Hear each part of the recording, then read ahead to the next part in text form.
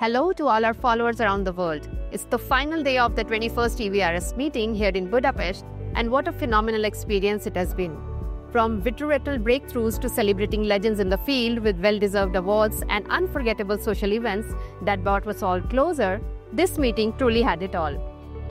This year, we had the privilege of celebrating remarkable individuals like Dr. Jerzy Nawroki, recipient of the Noich Award, and Dr. Lyndon Da Cruz, honored with the EVRS Award, both recognized for their exceptional leadership and innovation in ophthalmology. Let's hear what they had to say. It is a great honor for me to be recipient of the Noich Award. Award lecture is about the use of ILM for closing the macular holes. This is technique which I introduced 18 years ago. This technique is much more effective in difficult cases. This method really allows to achieve up to 100% success rate in those cases. Well, it's always a great pleasure and a great honor to get any award, especially at an event such as EVRS. The EVRS lecture was about the current state of stem cell transplantation for retinal disease. I think it's quite extraordinary that currently we're able to grow in the laboratory complete retina, complete retinal pigment epithelium, and completely all the required cells of the retinal and choroidal vasculature, such that we could hope in time to reconstruct the whole macula in really severe disease. MediaMice brought a unique energy to the meeting, hosting some truly memorable events, including two impactful roundtables. One on pediatric VR pathologies, led by Dr. Sengyul Ozdek, and another on myopic traction maculopathy, hosted by Dr. Rajiv Muni.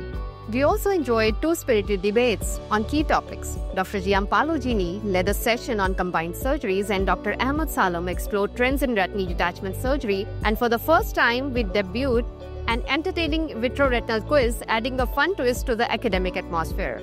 Be sure to follow us for coverage of these events in the coming weeks. As both President Dr. Gini and Vice President Dr. Parolini emphasized, this society is about building community and celebrating what makes us unique, both as individuals and ophthalmologists. We were treated to unforgettable social events, including a magical river cruise on the Danube with Hungarian performances and a vibrant dance floor. On the final night, the hidden talents of attendees took center stage with singing, dancing, and musical performances, proving that this is more than just a meeting. It's a celebration of passion and creativity. Our very own Chris McBride even took to the stage. Let's close with reflections from Dr. Gini and Dr. Parolini on what makes EVRS so special.